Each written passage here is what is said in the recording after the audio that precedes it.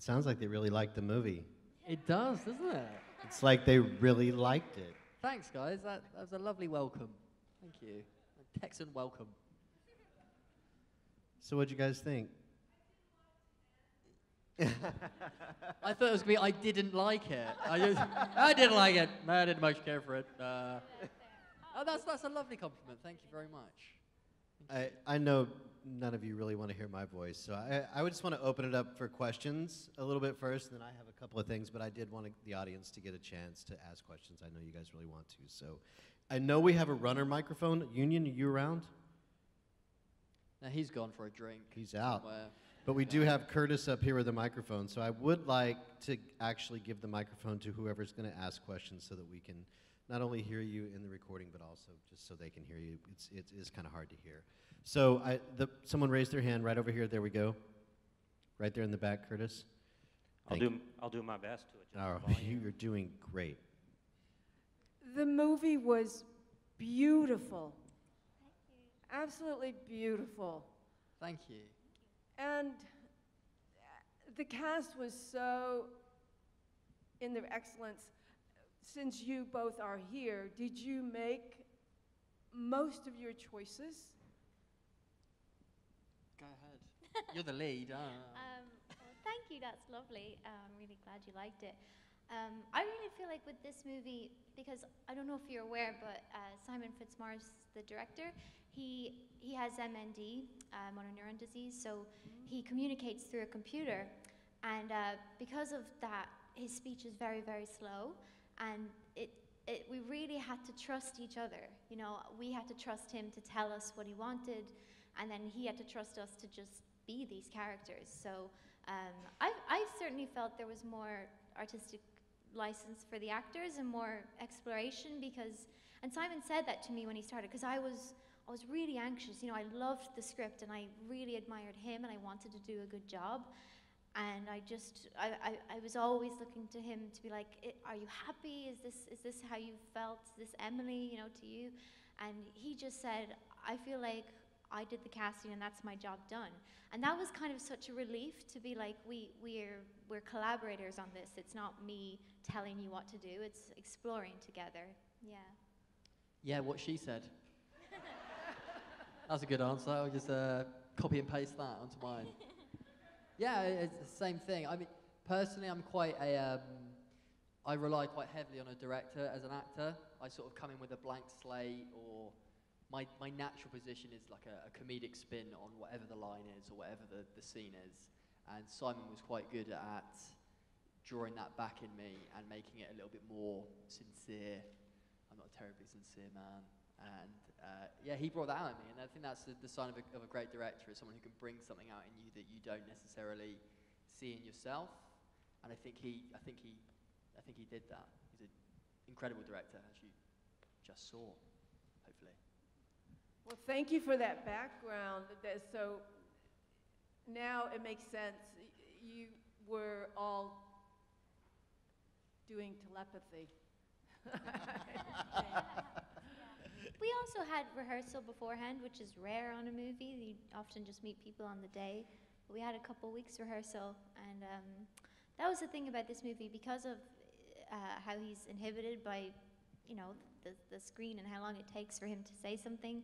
He really, the preparation was key, and just yeah, building relationships with each other was important, especially with him. Yeah. Well, thank you. Thank you for your question. Beautiful job. Thank you. Thank you. Another question? Well, Right at the back. right back there in the back. Yep, there we go. You're next. I saw you. Hello, guys. Hello. My name's Eric. Hello, Eric. Very charming film. You two look really. It's nice to see your relationship blossom on the screen. I think you guys take an issue that's about death or sadness, and it doesn't really get too dark, and I really appreciate that. I think especially with the imagery and the youthfulness of it. I know that the filmmaker is not here, the writer-director. Did you ever get a chance to find out what the backstory was with script about who Emily, like origin of like Emily and the death of the mother and the institution and where his father is taken? Like, do you know where that all came from?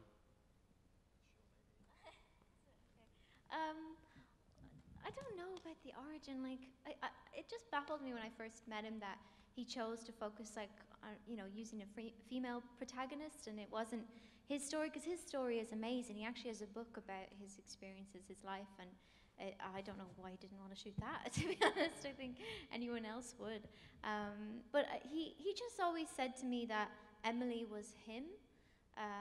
That that those were the words he wanted to say, and that I don't know. And then if you watch his other movies, he has another short film, Sounds of People, right? Yeah. Yes, Swimming? I'm Is it right. something about swimming? Yeah.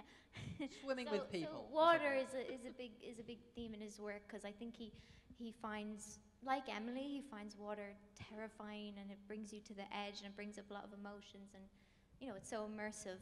And so yeah, that's another theme. But I genuinely don't know, and I don't think he even knows where the whole story came from. He's such a creative mind. It's quite hard to sort of patch into his genius, and he is that. I don't use that term lightly. He is a genius.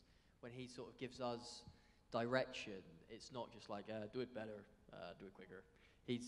He writes these amazing just tapestries of words that only you get as an actor, because he doesn't necessarily have to vocalize it via his computer.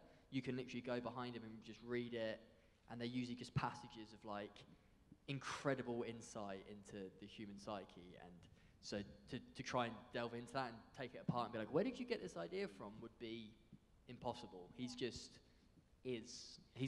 amazing. He does say though, and I find this interesting because I've done a few interviews with him, and we will be asked the question at the start of the interview, what's this movie about? And we say completely different things because it means something different to everyone else. But he has said that the movie's about redemption. It's about everything being taken away from you and still, claiming your identity and who you are. And that is something Simon has gone through. His movement was stripped away. His speech, everything that he used, except for words to communicate, was stripped away from him. And I think that's how he feels.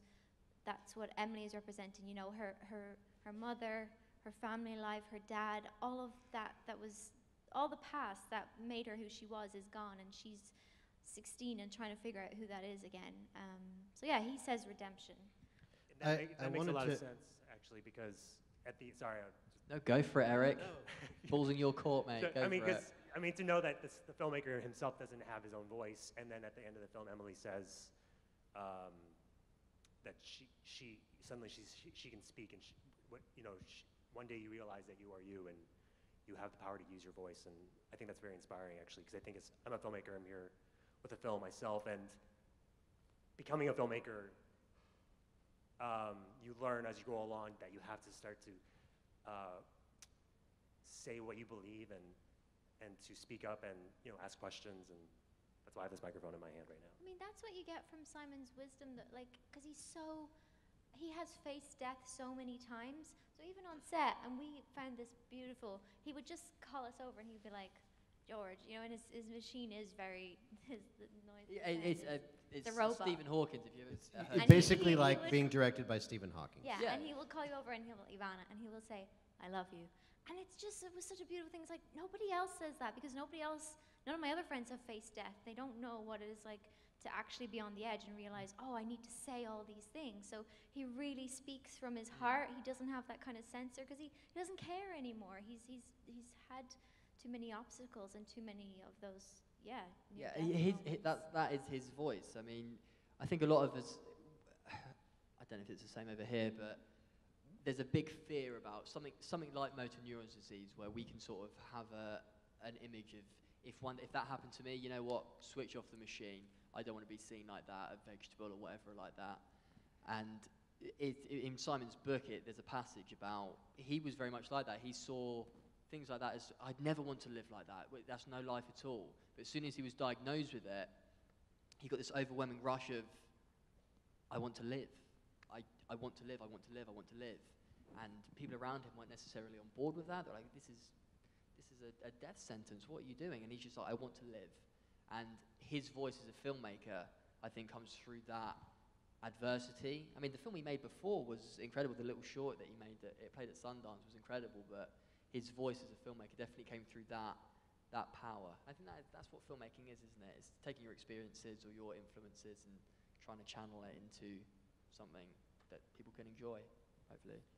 I don't know if anybody had time to research Simon, and I hope that you did, but I did print a couple of quotes, and I printed them and brought them up here because I knew I couldn't remember them, and I wanted to honor the quotes that I read, and it kind of falls in here, but one of them is, when all of this happened, it was my writing that saved me. When my life fell apart, my writing was there for me. I became a writer through my darkest days, and like writing, the passion of a filmmaker has never left me. Deep, man. I wish I came up with that. So, yeah. Any other questions? Right here in the front. Wait, I'm sorry. I told him in the back that I would. Yes. Thank you, Anthony. You bet. I was just wondering about the young people who played the same characters who were younger, and I thought they were so striking in their resemblance to you that I had to ask if they were related to you. No, they weren't. You have to tell them about young Arden, though. He was so funny. His name was Kai, the guy who played Kai Power. little He had the Kai, best movie star name. His name is ever Kai heard. Powers. If this kid is going to be a Hollywood, movie go, star, just then go. I don't know what happened. Kai Powers in Lethal Weapon 9. He is, and at that age, he was like a dramatically better looking version of me. I've got quite an odd face if you haven't seen it on there. It's all wonky a bit if they shoot it weird. But his eyes were like my eyes in his tiny little face. And that is literally just by casting. I'd never met the kid before in my life. He was there just playing with his action figures in his trailer. Like I was doing the same thing in the trailer next to him. But yeah. But there was one scene, the scene where he's in bed and the mum is checking his temperature. And it was so funny. They were trying to get him to look more sad. Sad, yeah. But then he kept doing this. Which is a sad face. And they were just like, not so sad. And he just, I had to leave. It was that funny. I had to leave the room. I was watching through the monitors, and he was it's like trying to direct a 5-year-old child to be like, really feel the emotion. He's like, they left that in. I know, it was great. But Sarah was incredible for you as well. Yeah, Sarah, she was amazing. She just. They auditioned them thoroughly, like they had 3-4 rounds, and I mean I don't know how they dealt with that kind of pressure as kids, just put them on the set and do it. But yeah, no, they were great. Don't know what else to say. Well, the film is fantastic. It's nominated for 8 Irish Television and Film Awards. Congratulations.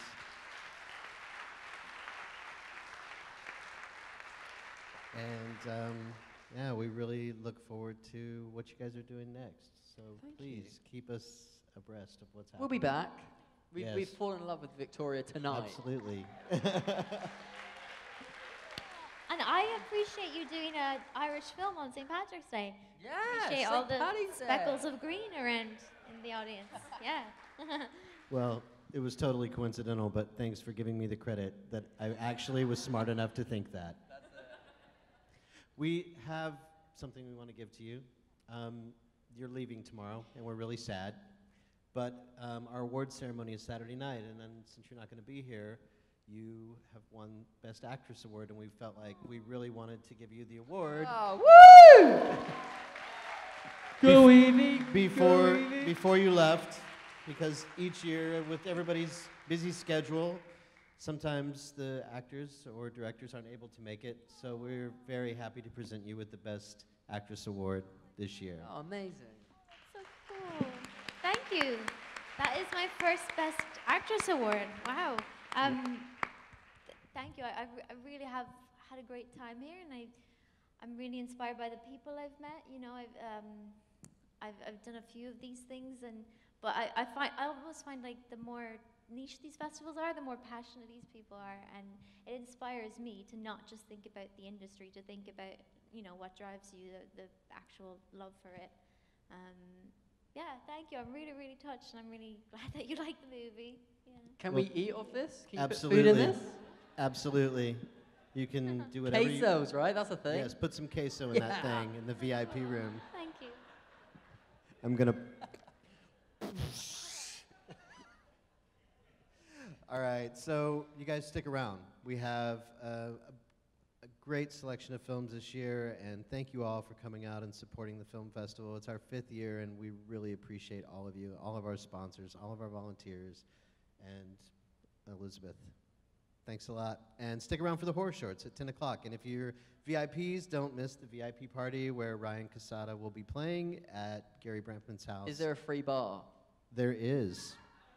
There is. I'm And so there is, happy. the food trucks will be, there will be a food truck there. What's the name of the food truck, Elizabeth? At Brampton's. GB. What's the food truck? Irish coffee. Yeah! Top of the morning to you. Right. Enough said. 804 West Power. If you have your VIP badge, bring it, and if you don't, you can pick one up at the front there. Great idea. Good director right there, really channeling the sales. But thanks a lot. Thanks, guys. Appreciate Thank you y'all. very much. Thanks for coming. And thank you guys for making the Pleasure, long Anthony. trip and coming to Victoria. We are so happy to have you all here.